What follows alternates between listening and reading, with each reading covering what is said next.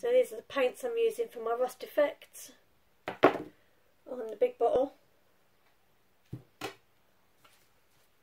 Just an old brush in the paint, bit of that and a bit of the brown,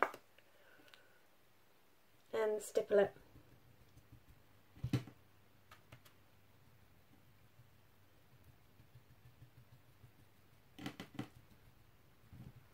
Back in a minute. There you go, look at that. I actually added a bit of red, which I forgot to use. Looks amazing, really old and rusty.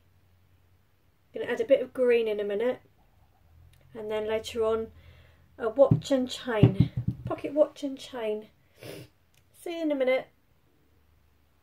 Here we go, a little bit of green. Just to dab it on.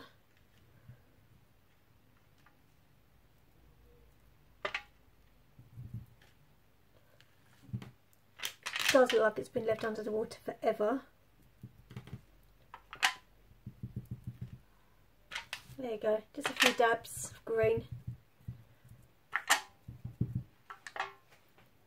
Really pleased with that. What an amazing finish. I love it.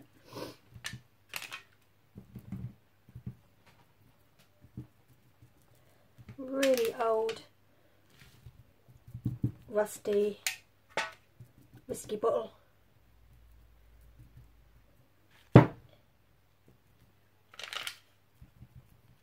Right, that shouldn't take too long to dry because it's quite thick, well, very thick acrylic paint.